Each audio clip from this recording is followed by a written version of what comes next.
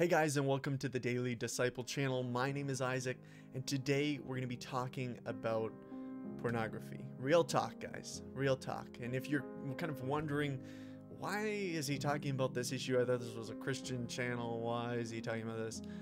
Well, I think it's important that we as Christians begin to talk about this issue because it has become so pervasive. It is a problem.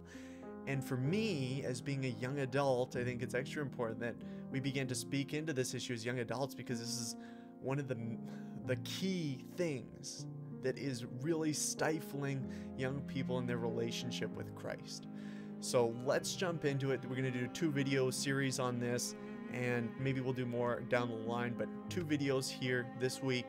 And I want to jump into pornography, what it does to us, what we say to ourselves as we're justifying it, and how to overcome it. And that is our key through Christ. So he's going to give us that power to do it. So let's jump into this video and this tough topic. Now, if you're between the ages of, I'm going to say 13 and 25, the probability that you've encountered pornography, whether pornographic image or something to that nature, is really, really high.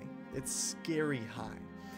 And that's why I think it's important that we don't push this thing to the side as like a fringe issue, because it's not.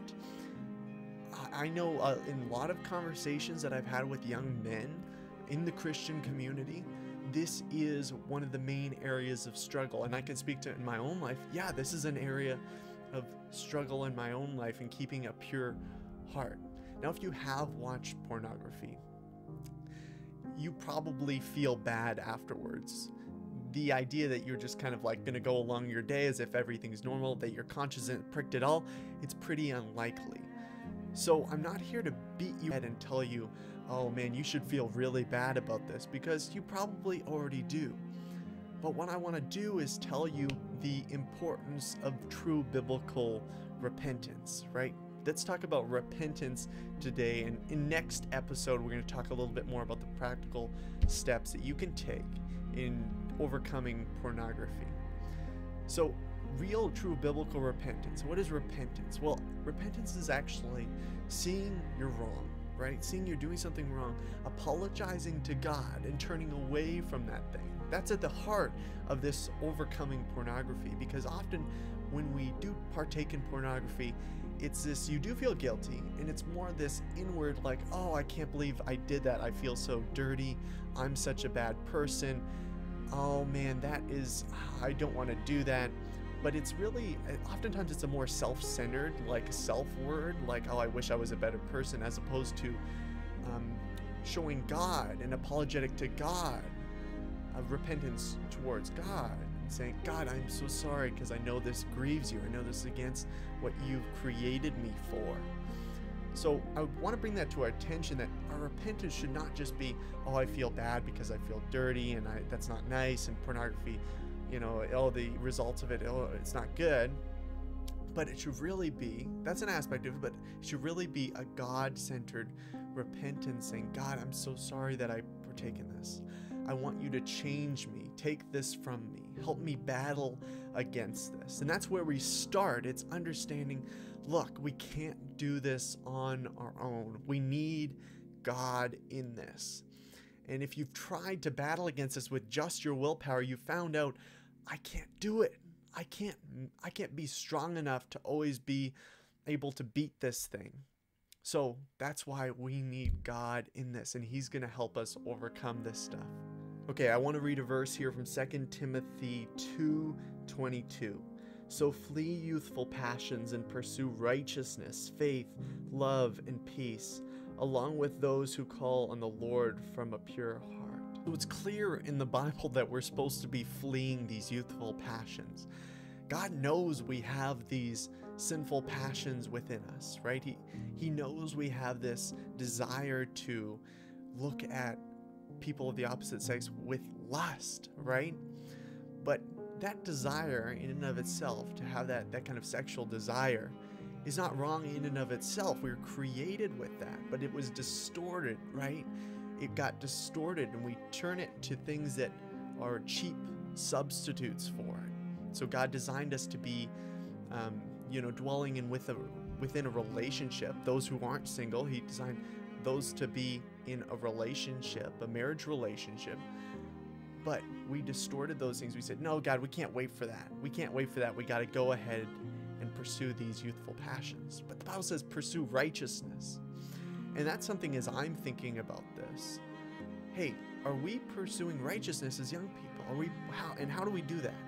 When you're tempted with pornography or tempted to look lustfully, where do you turn? Do you turn inward and say, oh, I need to I got to figure out something else?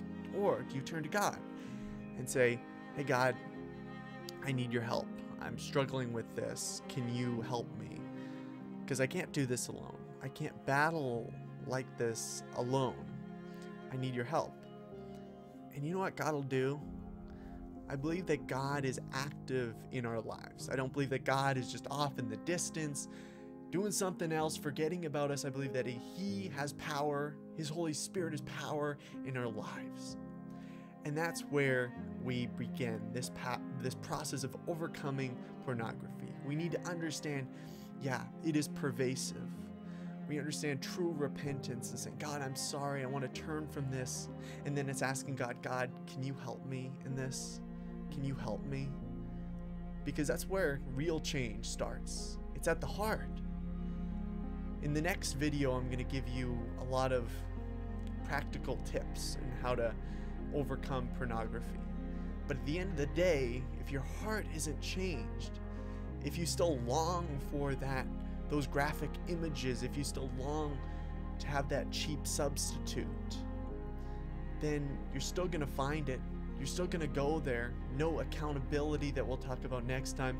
No any kind of resources or safeguards.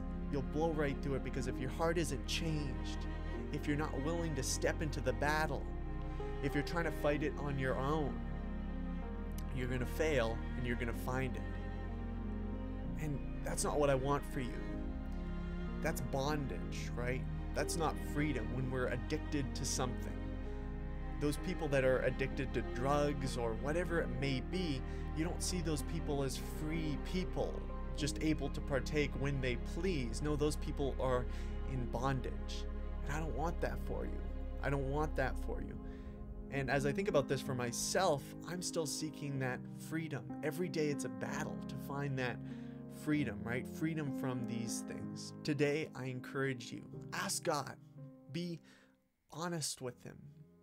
Be honest with Him. He wants to hear from you. Tell Him, God, I've been struggling with these things. I need your help. I need your help. God won't turn you away. You're not too far gone for God to hear and to help. He wants to hear from you. He's been waiting for you.